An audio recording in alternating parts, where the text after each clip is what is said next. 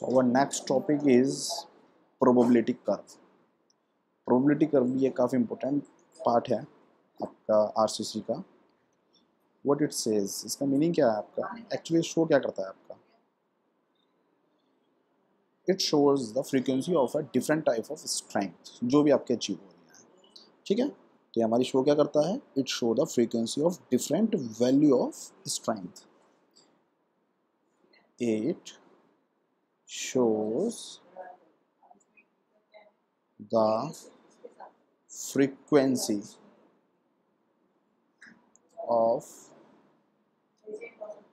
different value of strength. For example, अब मैं आपको एग्जाम्पल दूँ, so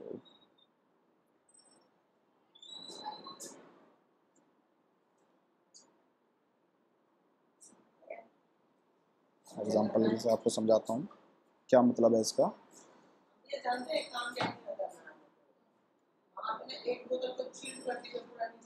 ये मैं आपको एक्स और वाई एक्सिस दिखला रहा हूँ. एक्स और वाई एक्सिस पर अब यहाँ पर मैं आपको शो कर रहा हूँ दैट इज फ्रीक्वेंसी शो कर रहा हूँ यहाँ पे मैं आपको, और इधर मैं आपको शो कर रहा हूँ स्ट्रेंथ वैल्यू. ठीक है, इस एक्सिस पे. तो बेसिकली शो क्या कर रहा है आपका जो ग्राफ है, ये एक्चुअली आपको शो कर रहा है, अगर मैं बात करूँ that is FM, that is SCK. ये अलग अलग स्ट्रेंथ के वैल्यूज हैं जो IV हैं. That is F mean and that is F maximum. That is a strength value maximum. That is minimum. Okay, यहाँ पे क्या है ये minimum.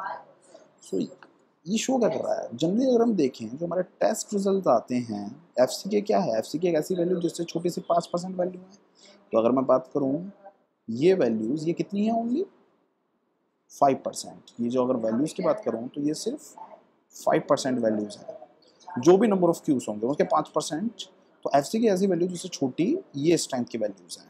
ठीक है, फ्रीक्वेंसी क्या है? Number of cubes. It shows the number of cubes. अगर आप देखें तो नंबर ऑफ क्यूब सबसे ज़्यादा जो है वो यहाँ पर है. मतलब ये स्ट्रेंथ एक ऐसी स्ट्रेंथ है जिसपे सबसे ज़्यादा क्यूब है, सबसे ज़्यादा क्यूब की स्ट्रेंथ यहाँ पर है. ठीक है, फिर जैसे हम देखें जैसे जैसे स्ट्रेंथ कम होती जा रही है, नंबर ऑफ क्यूब्स भी कम होते जा रहे हैं. ओके, तो F मीन एक ऐसी मीन स्ट्रेंथ है जिसपे नंबर ऑफ क्यूब सबसे ज़्यादा आपको मिलेंगे. ठीक है, वही नियरली. और उसके बाद में हम जैसे जैसे आगे चलते जाएं तो स्ट्रेंथ हमारी जब इंक्रीज होती जाएगी तो नंबर ऑफ क्यूब्स कम होंगे. मतलब हायर स्ट्रेंथ भी हमें ज़्यादा नहीं मिलेगी और ज़्यादा लोअर स्ट्रेंथ भी मिलेगी. सबसे ज़्यादा स्ट्रेंथ हमें ये मिड वाले पॉइंट पर मिलेगी. मतलब जो फ्रीक्वेंसी होगी वो यहाँ पर मिलेगी. ठीक है, स्ट्रेंथ तो यहाँ मैक्सिमम है लेकिन फ्रीक्वेंसी कम है, यहाँ पे भी फ्रीक्वेंसी कम है. तो एक्चुअली ये बस आपको प्रोबेबिलिटी कर्व इसे शो करता है. अब ये F मीन निकलेगा कैसे? तो जनरली जो FCK और F मीन के बीच का जो डिफरेंस मैं आपको शो कर रहा हूँ, ये जो आपके बीच का जो डिफरेंस है, ये डिफरेंस इसकी जो वैल्यू होती है वो होती है 1.65 into sigma. Sigma is the standard deviation.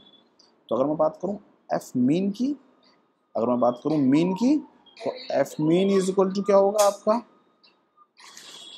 F mean, so that is equal to क्या होगा? FCK plus 1.65 sigma. तो ये यहाँ से आप क्या निकाल लोगे? मिनिमम जो मीन स्ट्रेंथ होगी वो. सो मिनिमम तक पहुँचे, मिनिमम के बाद FCK है, तो FCK 0 से लेके FC तक ये स्ट्रेंथ हो गई. और इसमें बस किसका प्लस कर दो? 1.65 सिग्मा प्लस कर दो, तो हम कहाँ पे पहुँच जाएंगे? मीन पर पहुँच जाएंगे. So that is the mean strength, जो आपने फॉर्मूला आपने पढ़ा भी होगा, basic formula FCK plus 1.64 sigma. Sigma is the standard deviation जिसकी टेबल में वैल्यूज गिवन होंगी आपको आगे आने वाले लेक्चर्स में. Okay, thank you so much.